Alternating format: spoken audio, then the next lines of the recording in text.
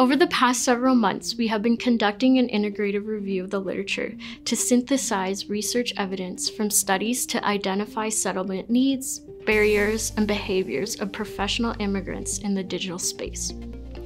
We have compiled over 300 articles and reports from electronic databases, settlement organization websites. Through a systematic process, we have selected over 20 sources that met our specific criteria. A lot of our findings emphasize the importance of professional networking for this population of immigrants when reestablishing their careers. When the professional network is very limited or lacking, it creates additional challenges for this population, such as job searching without having the full scope of the specific position or company, or even having a referral from their network.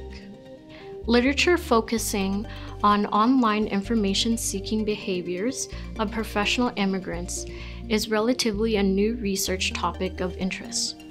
Although our findings are limited, it still provides insight into the digital behaviors of this population. For instance, there's so much online information readily available. Yet it is challenging to critically determine accurate and concise information. Our review of the literature pointed out the complexities, irrelevancies, inaccuracies, and absence of certain information made available for professional immigrants.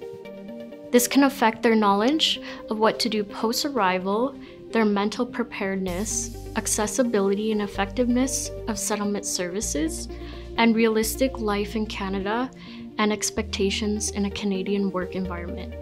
There's also limited research findings focusing on remote settlement services.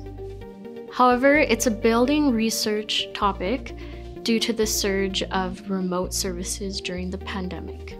The published studies we collected indicated the positive outcomes of remote program and services, which include high attendance rates due to its flexibility and accommodation for working professionals. Also, the ability to build social and cultural capital, improvement of English language and communication skills, and successful work placement. The available literature covered more about the concerns with existing services.